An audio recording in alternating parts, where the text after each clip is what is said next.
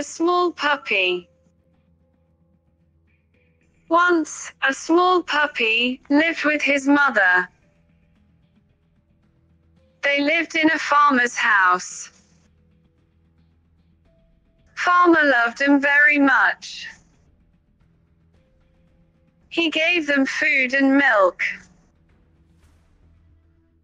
The farmer named the puppy Billu. Days and months passed. On a rainy night, all were sleeping. Where Billu was also sleeping, suddenly, he heard a sound. He looked around. Two men were walking towards the house. He stood up and barked.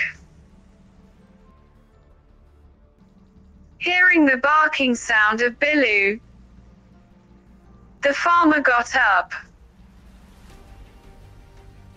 He saw Billu is running after the thieves. They ran away. The farmer became very happy. He hugged the Billu